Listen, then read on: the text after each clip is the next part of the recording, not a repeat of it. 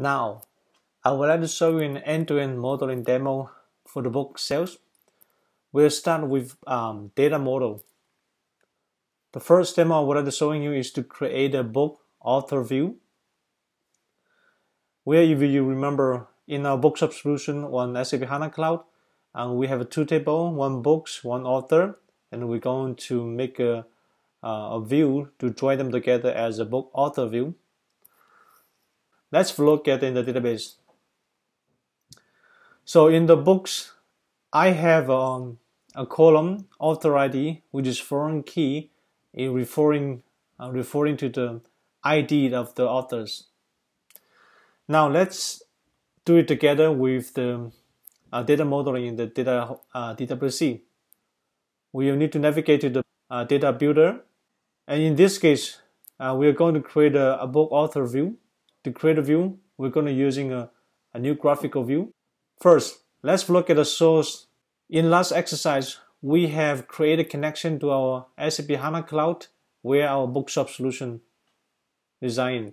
And then here you are listing the order of the table on my bookshop solution, as you can see. And to start with the modeling, you just drag and drop the remote table, the books and author, and then you can start to do the joining and projection. To save the time, I already have created one, so I will walk you through on that. We can preview the data from the HANA Cloud for the remote table for the books. Just simply click preview data. Now we have see the data that has been remotely queried from the my HANA Cloud table. So basically, it treats this one as a remote table for my HANA Cloud. The same we can preview for the author, and then you can create join or you can create a different option using the operator here.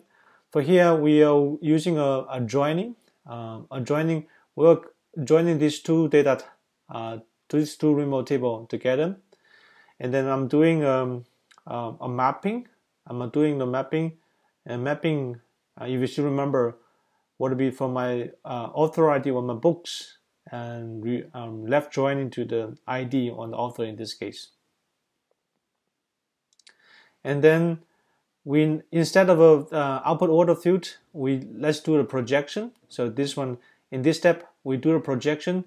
Only select the field where we would like to using in the final modeling. For example, we need the book title, author name, and we don't need the stock and price. It doesn't make sense for the as a dimension to use a dimension in this case.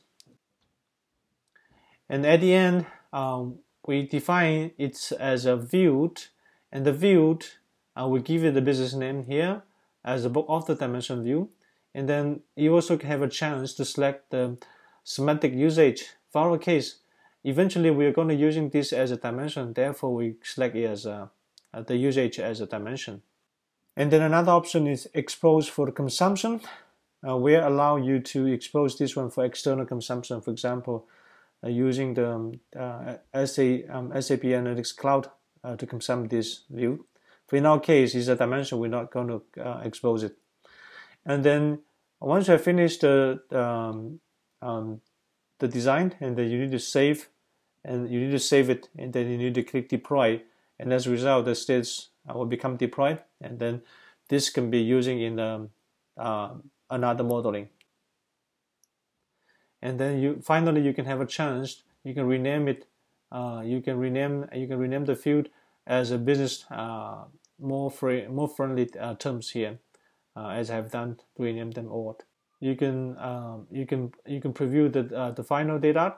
As a result, and we have a book author viewed with book title, description, the field we want for the as a dimension.